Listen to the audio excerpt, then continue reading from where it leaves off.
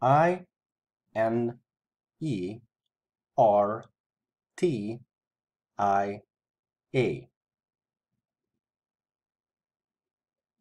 This word is pronounced inertia. In everyday terms, it is defined as the tendency of an object to keep its velocity constant. Here is the first thought demonstration. When a ball is thrown, after its release, it keeps going despite no hand touching it anymore.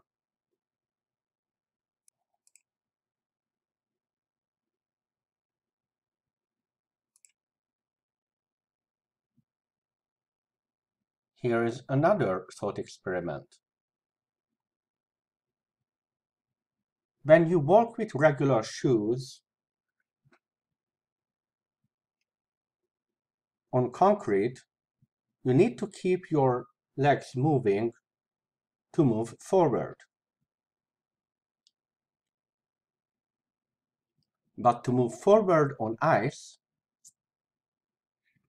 after initial pushes with skates, you do no longer have to keep your legs moving to keep moving.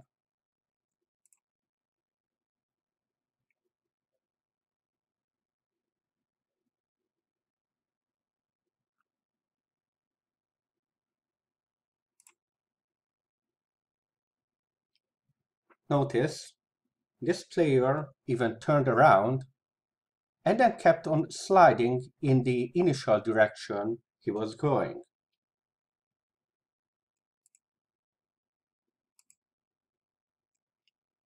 This tendency to keep constant velocity is described by Newton's first law of motion. An object at rest will remain at rest, and an object in motion will remain in a constant state of motion unless acted upon by a net outside force.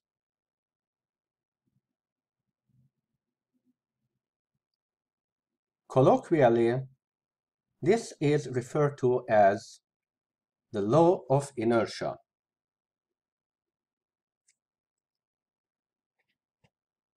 Take a look at two key phrases here. Constant state of motion refers to constant velocity, meaning both speed and direction are maintained.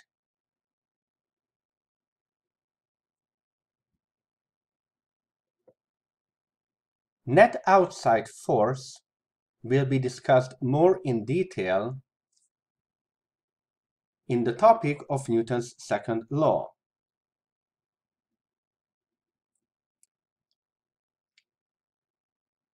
As a preview of net outside force and its importance, consider the common phrase, pulling yourself up. Physically speaking, this is impossible. Forces internal to a system cannot accelerate it. Consider the legend of German folk hero Baron von Münchhausen. In one of his tales, he tells a story how he was riding a horse through a swamp when the horse started sinking.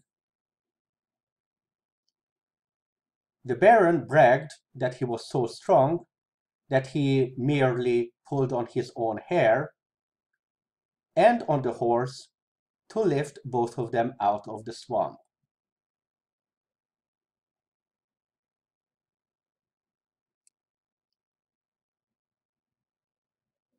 Keep in mind the definition of Newton's first law, as well as the demonstrated thought experiments when you move on to the topic of Newton's second law.